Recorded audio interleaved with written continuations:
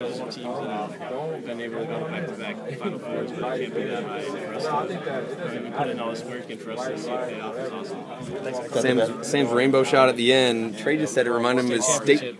That's ridiculous. I looked at Trey. I was sitting right next to Trey, and I said, "That's the same exact shot." Right after he knocked it down, it's crazy because I've seen him do it a lot and not make it, not make it a lot. But it's for him to hit it in these big moments. That's just the type of player he is, and he's got those stones. Dude, the whole game. What got into him? I mean, what was your opinion watching him? When he gets going, I mean, he's tough. I mean, I've seen him do it. You guys have seen him do it, but I've seen him do it a lot more than you guys have. So when he's going like that, I don't know how anyone can't want to play with him on their team, and it's awesome to watch. And we were pretty excited for him. Do you sense at all that like it seemed like Arizona was doing a lot of talking to Sam, to everybody on your team? Do you have the sense that Sam kind of feeds off that kind of thing? Yeah, he loves talking.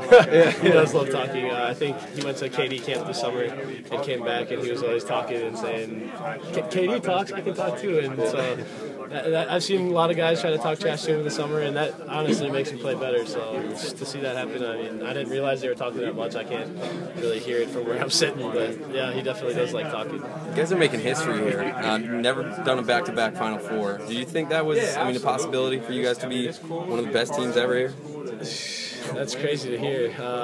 I mean, you see it at the same. I mean, you think about it before the season. Before I came here, I saw that Wisconsin is going to be this program, and I want to go win championships. And I knew that what Coach Ryan wants to do is win championships. And then I get a group of guys around me that put it all on the line to win games like this. So, I mean, you see it, but then to actually have it happen, it's totally different things. And to put in all that work and see it pay off, it's just, I mean, words can't describe how happy we are. Can you describe what it's like to be a part of this, not redshirting this year?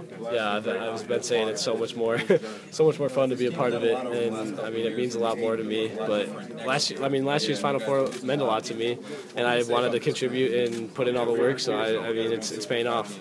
You say you've seen Sam do this sort of thing before, more often than the media. Are you talking about practice or?